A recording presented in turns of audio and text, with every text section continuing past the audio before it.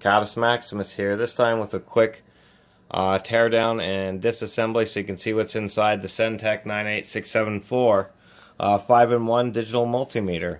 These aren't bad to get into. To get into the battery cover, you make sure you unplug the probes. There's screws on each side of the battery cover, which I kind of like because you have 2 screws instead of 1. These screws aren't captured, so they'll fall out when you remove the battery cover. So you want to be kind of careful of that. Pull out those 2 screws. There's a little place to get your thumb to pop out the battery cover. It has 2 catches, so it kind of goes in from the top and rocks in. There's your primary fuse, the one that you would replace if you overload the amperage. So now here's the funky part, which is getting the cover off.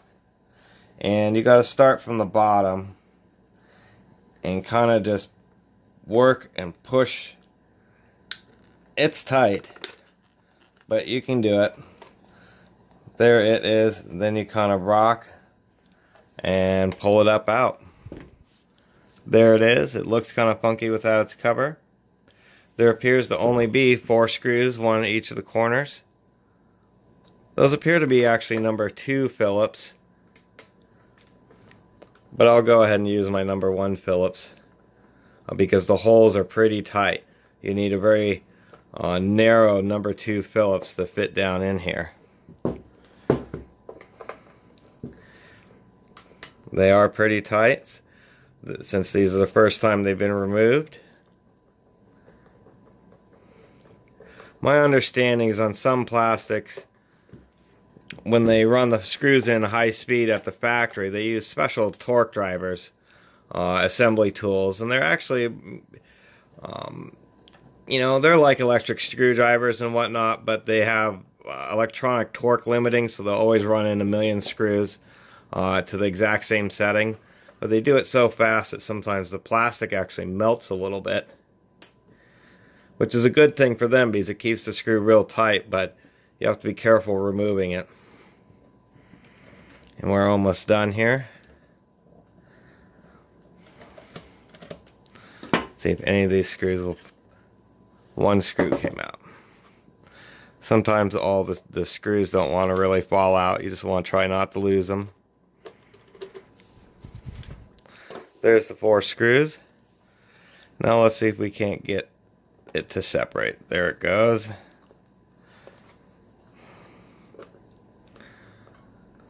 Feels like there's a clip or something on top.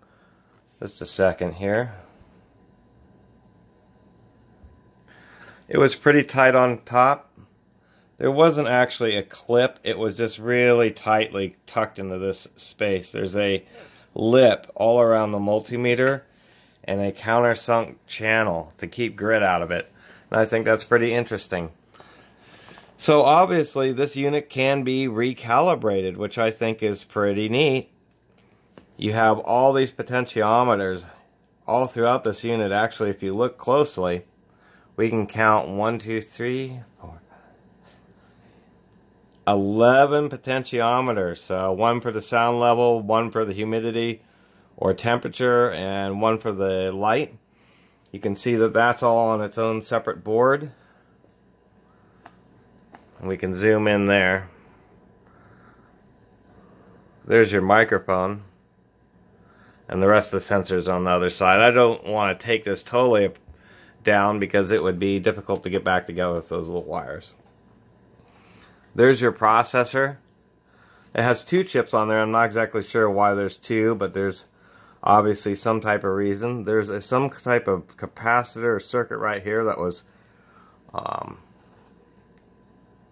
this one right here is pretty well squished over, probably to fit inside the case.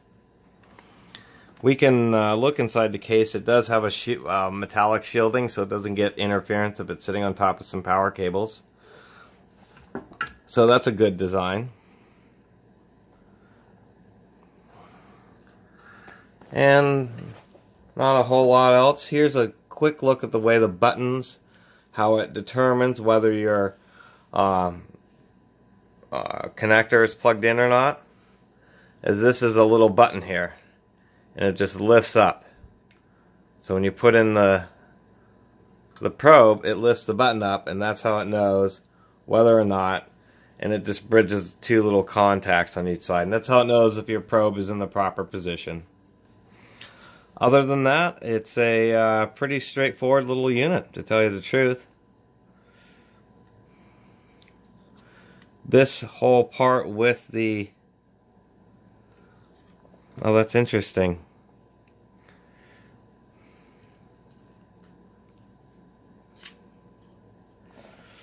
So the whole front board on it just plugs in. It has 4 different plugs to connect to it for the various functions. This board right here is actually soldered via standoff connectors. So anyway, that was just a quick look inside so you could see how it was built. Anyway, Catus Maximus out, and please subscribe, and thanks for watching. Bye.